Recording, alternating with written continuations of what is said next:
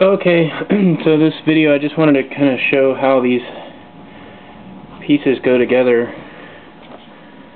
I was going to take one of these out just to show you. So here's our one of our axle gears. I've already loaded the new shims back on there. So step one, I've already got the bottom one. I don't need to show you that again.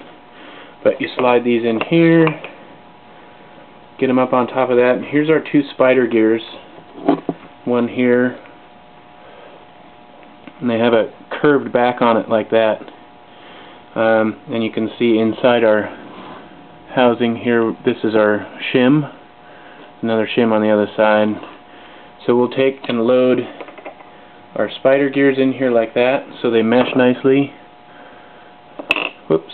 And this is the part that takes a little bit of challenge. So we're going to load these up in here like this, and then we're going to put them, rotate them around. You want them roughly opposite,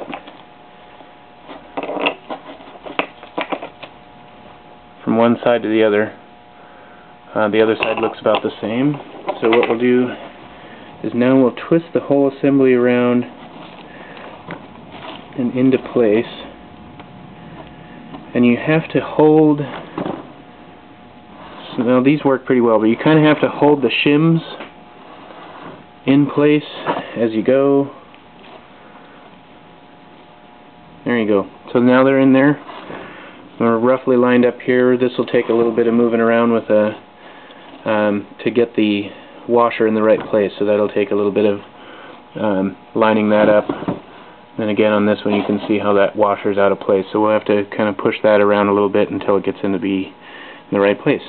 So that is how you replace your shims behind your differential gears on this particular housing is this is a 1955 MG TF 1500 differential, but it's very similar to many other differentials that I've seen in my own research on how you replace those parts.